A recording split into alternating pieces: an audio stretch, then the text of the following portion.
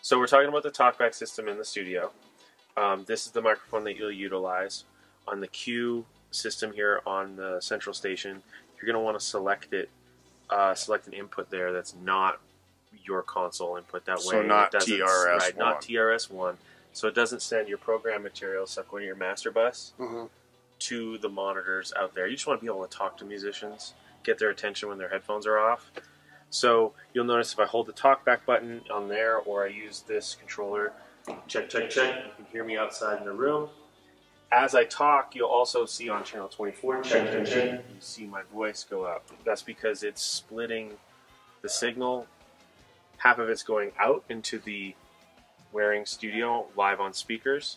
The other half of it's going to channel 24 so that you can send your talkback to all the headphones. So you only have to hit one button, the talkback button, for it to go to both locations. Sure.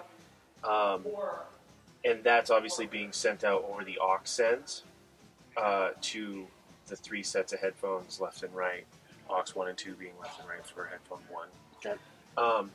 But if you have a mix-down session where they want to use all 24 channels on the console to receive signal from Pro Tools, do a mix, you obviously don't want channel 24 to be tied up, of course, with the talkback send.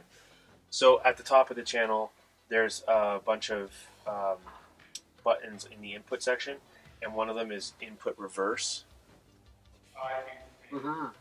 And all you have to do to remove the dedicated talkback function is to hit that input reverse, or deselect the input reverse option. Okay. And now it's going to receive input from either the line input or the mic input, like you'd want if you were doing the mix down. So then you can go back to a live session later, your student leaves, another one comes in, they want to do an overdub session or a live tracking session, then you just have to hit the input reverse. Boy, that's super flexible. That's a great way to do it. Yeah. That's cool.